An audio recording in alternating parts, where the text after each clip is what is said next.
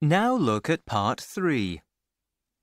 For each question, write the correct answer in the gap. Write 1 or 2 words, or a number, or a date, or a time. Look at questions 14 to 19 now. You have 20 seconds.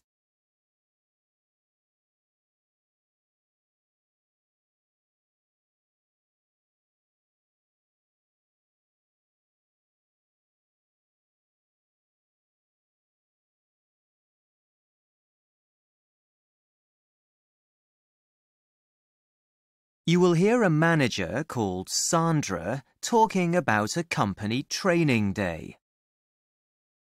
Can I just say something about the training day next week? You should all receive your program by email shortly. We've had to make changes to rooms, and even now, some of the training sessions may have to be held in a different building, but we'll let you know if this happens. Some of you have asked about changing to a different session than the one you signed up for. We've tried to do this when it's been possible, but as some training sessions are full, it will sometimes not be possible. We will let you know by email on the 13th of September the full list of names of people going to each session. The trainers will email you the materials they'll be using during the sessions for you to have a look at before the training day. There are some tasks for you to complete in preparation for your session. Please make sure you print out these materials and complete the exercises before you attend. At the end of the training day, you will all be given a questionnaire for your comments on each of the sessions you attended. Could you please make sure you complete this and give it to the training manager? We are using a new company for this event and are keen to see how well the day goes. Because staff in the company restaurant will also be attending training sessions, the restaurant will not be open. We are arranging cold food, teas, and coffee for everyone. Could you email the restaurant manager before the end of this week and let him know if you have any special dietary requirements? Finally, can I remind you to check the notice board outside room 134 for any last-minute changes? Yes, we'll email you all important information, but several of you have complained that you haven't received our messages. So, to be absolutely sure you're up to date, check the notice board. Now listen again. Can I just say something about the training day next week? You should all receive your program by email shortly. We've had to make changes to rooms, and even now, some of the training sessions may have to be held in a different building, but we'll let you know if this happens.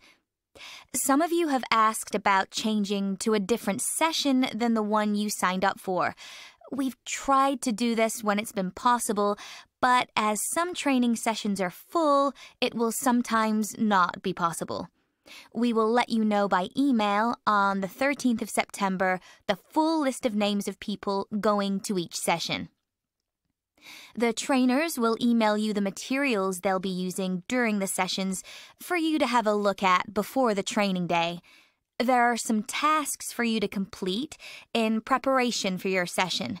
Please make sure you print out these materials and complete the exercises before you attend. At the end of the training day, you will all be given a questionnaire for your comments on each of the sessions you attended. Could you please make sure you complete this and give it to the training manager?